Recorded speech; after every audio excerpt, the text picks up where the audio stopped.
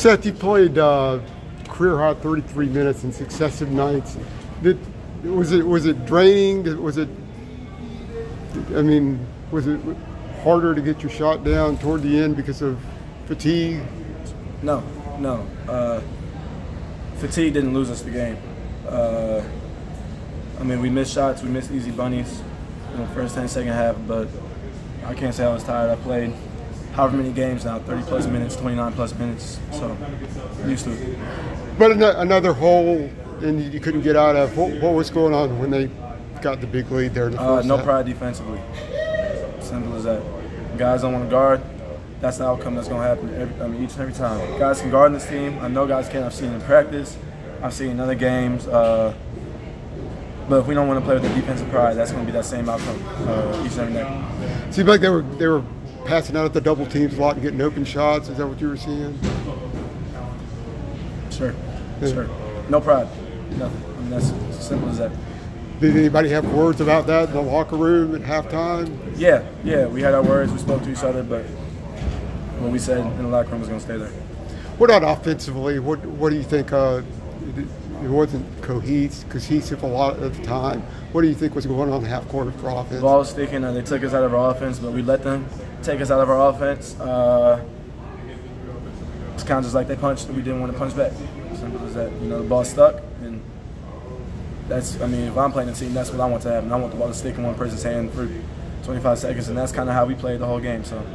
Yeah, only 7 assists. It just seemed like it wasn't a lot of team play, a lot of one-on-one. Is that what you think happened? Yeah. It wasn't on purpose. It wasn't intentional. Nobody was being purposely selfish. But like I said, it took us out of offense, and we let them. Like I said, we didn't have pride on the defensive end nor on the offensive end. So that's what's going to happen. Is that the biggest thing that bothers you? Is maybe feeling like they were the aggressor and you? Yeah. I'm really bothered. I feel like for the first time, guys didn't punch back at all today. We had maybe a good punch back early in the first half, maybe mid-first half, but the effort that we gave today, that'll be the result each and every time we continue to give that effort. Yeah. I feel like you shrunk a little bit to the challenge, I guess. As a team? Yeah. I guess so. Is that what you're saying? I guess so. We lost by 13. How do you feel about the third-place game coming up against Michigan State? I know that's not where you want to be. You have to sort of regroup quickly here. Yeah, we're on to the next. It's a good learning lesson for us. But, as soon as we leave this bus and we leave this gym, I can't think about this game anymore. So, Michigan State, they're a really good team. They play in the trenches. We know from last year. It was a really tough game. So, we want to win. We're going to have to wake up from today. As simple as that. Agreed. Can you put your finger on what is happening in terms of the slow starts, or the starts not being where you want them to be? Because this is, as y'all said, this is not sustainable, obviously. Yeah, I think teams do start off really hot against us. I won't say like we're necessarily turning the ball over a lot in the first half or taking bad shots. I don't know.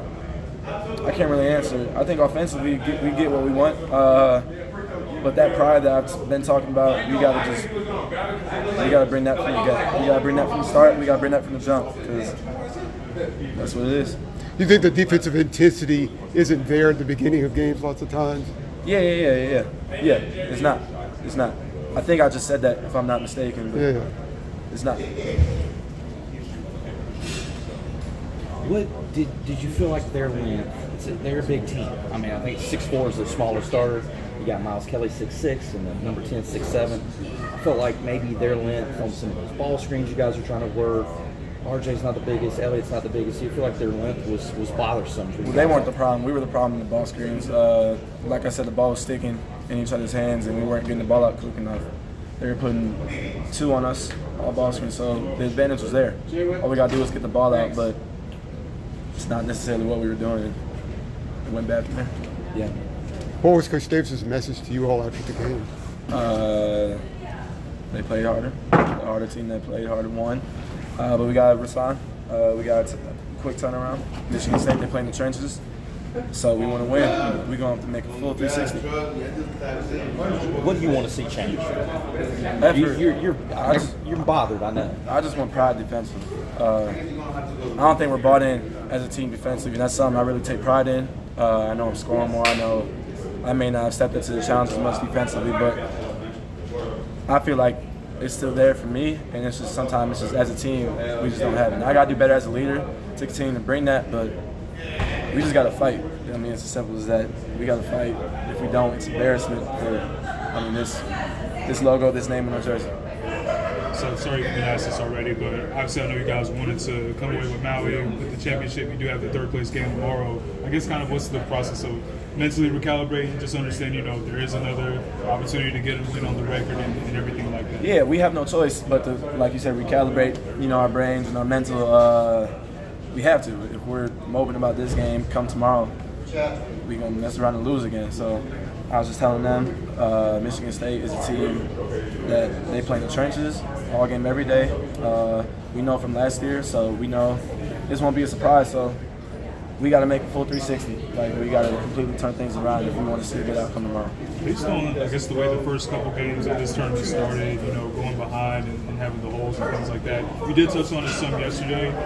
What do you think specifically you all need to kind of do to, I guess, get those faster starts?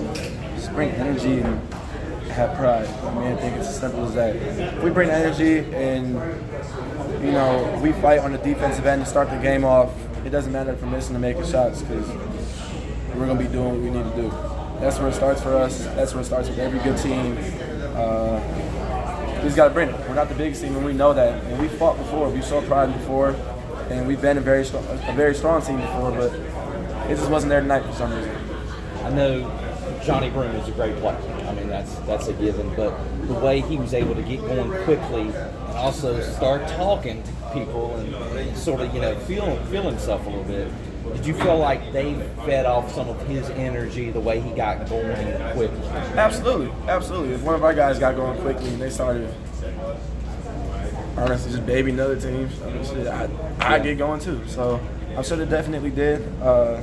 I think it helped us get going a little bit. He's an amazing player, but him talking kind of got some of us players going, but it wasn't enough, obviously. So, yeah.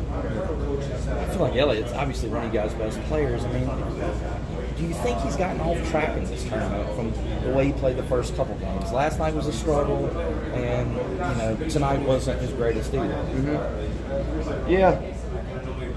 I don't know. I love Elliott with the ball in his hands. I want the ball in Elliott's hands. I want Elliott running on offense. So I don't want anything to change. He just got to continue staying aggressive. I think he just needs to see a couple shots go down maybe. I guess if he's struggling, he's going to be just fine. He's kind of the anchor of this team, so we're going to need him, and he knows that. Yeah. We take the notes over there. You didn't get a shot for the first 8 minutes of the game. Was that too long, do you think, for a guy of your caliber? We were getting good shots. Obviously, I want to kind of get going as soon as I can, but I think we were getting some good shots. But the ball is also sticking a little bit. I don't know. The game just flows. If I don't get a shot in the first 8 minutes, to me, it's just meant to be. If I don't get a shot all game, it's just meant to be. Because I love my teammates. I love when they're being aggressive. I love when they're putting up shots. As long as they're taking the right shots, and for the most part, they did. So, wanted to get going sooner, but I live with it. Seth, thank you. Appreciate you talking.